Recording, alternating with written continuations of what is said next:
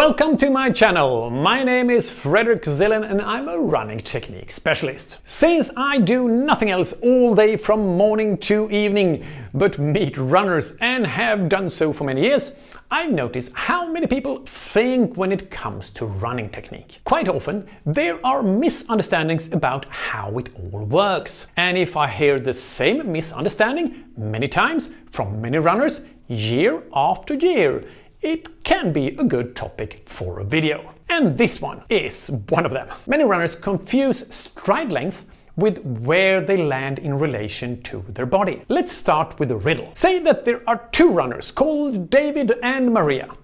Maria lands here relative to her center of mass, and David lands here relative to his center of mass.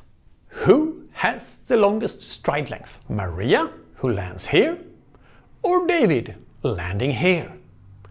Maria, David. Have you decided? Good. And the correct answer is... we don't know because there's not enough information to answer the question. Stride length is a measure of length in centimeters or inches on the ground. Run on a beach or on snow and measure the distance between your footprints. That is your stride length. Where you land in relation to your center of mass has nothing to do with that. You can land almost straight on your body and still take very long strides, like Usain Bolt, for example. It is also possible to have a short stride length but still have a clear overstride. If two people run at exactly the same pace and have exactly the same cadence, they will have exactly the same stride length, but they still can land in very different places in relation to their center of mass. Now I'm exaggerating a lot. In these two films, I'm running at the same pace. It's 5 minutes per kilometer, that's 8:02 per mile. On the one to the left, I land very close under my center of mass. And to the right, I land quite far in front of my center of mass.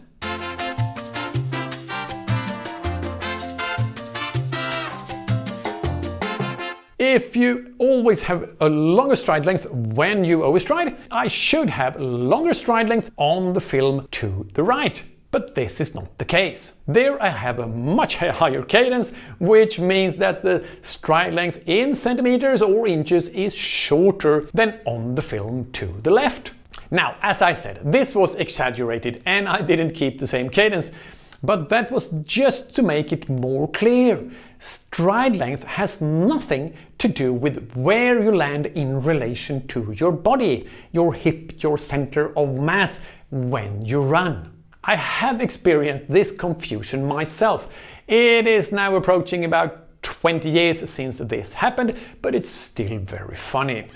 There was a person who had run 1500 meters in the Swedish national team who would help me with my running technique. I did not have nearly as good running technique or as much knowledge of how it works as I have today. Back then, I had too much of an overstride. The runner who was to help me certainly had a much greater knowledge and technique than me, but he was not such a great teacher.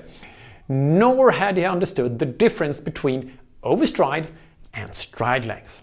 So instead of saying that I landed too far in front of me, he said that my stride length was too long.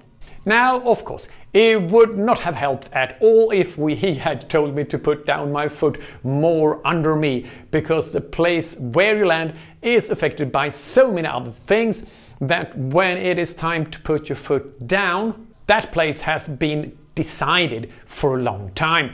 In principle, 100% of the runners who come to me know that they should land under their body, their hip, their center of mass. But a powerful majority land too far forward, which shows that knowing what to do is not enough.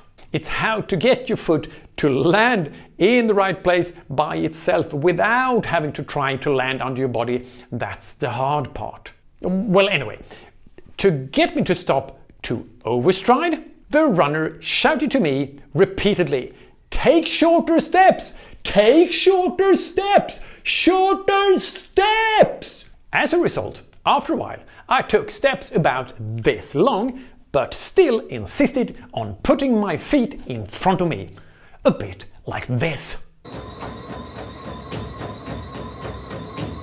I took very short steps with a very high cadence, but continued to overstride. Now this is mostly a funny story, but it wasn't so funny at the time, even though it was an event that made me think even more about how to run and above all how to help others become more energy efficient when they run, because I was a coach at a track and field club back then.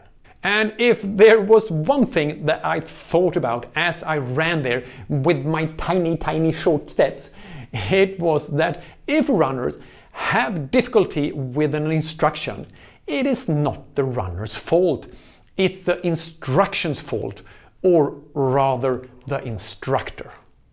So today's take-home message is: your stride length is a measurement in length in centimeters or inches and is determined by your cadence and pace.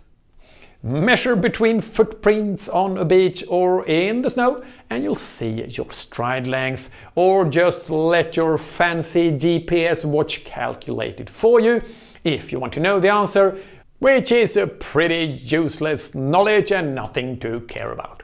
Where you put your foot in relation to your center of mass has nothing to do with your stride length. You can land too far in front of you and have a short stride length, just as you can land under your body and have a very long stride length. And that's all for today. Hope you have a nice week with lots of running, and I see you again in the next video.